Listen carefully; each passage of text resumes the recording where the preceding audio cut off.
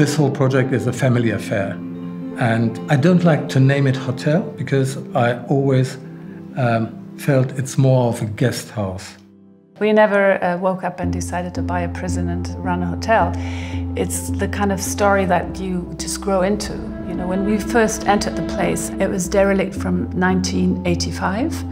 And it was all peace and gloominess. It was like a dark and cold place, and the only thing that was kind of romantic in a way was like wild ivy growing up on the facades. So that is one of the points we tried to pick up on and make it into a big and wild garden, so that the kind of positive energy that comes from something growing is allowed to expand on the premises. And this is something which is very special in a dense city center, such a place of relaxation and silence. And well-being. And well-being, yes. And it's not only the garden where we unseal the courtyard, but also if you look down from the terrace, you can see that we also put plants on all the roof surfaces. It was very important for us to build the penthouse level and the terrace, because only with elements of contemporary architectural expression you can really enjoy and value the historic, monumental qualities.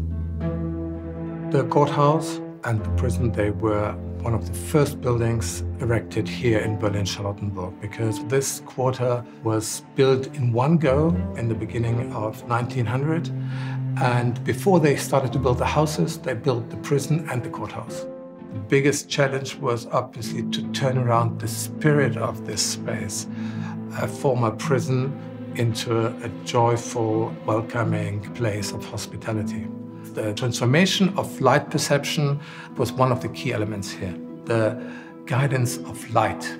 It used to be a space of darkness, and we turned it into a space of light. And what you need to do for that, you have to create light at high level in the atrium space, or if you enter the rooms, the windows, they have to be at eye level.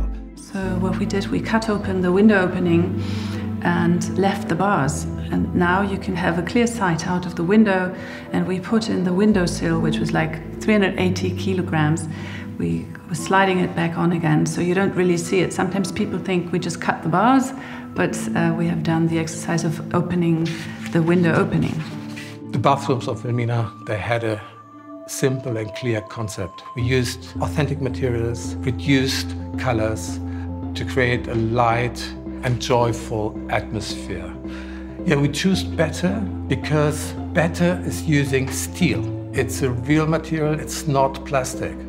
And it's coated, and it's the way the bathtubs used to be in the past and will still be in the future.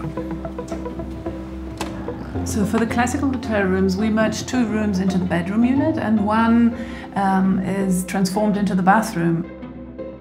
All the cells have different dimensions in the width, and with Bette we found a great partner who can tailor-make these on-floor shower trays. This is a very special bathroom because it has extra width, so we were allowed to bring in a bathtub, like a classical bathtub, where you can enjoy a shower and a bath. So for this room at the end of the corridor, we decided to integrate the bathtub into the main room, and because it was part of the interior of the main room, we wanted to have like a very elegant wash basin that is more like a delicate object.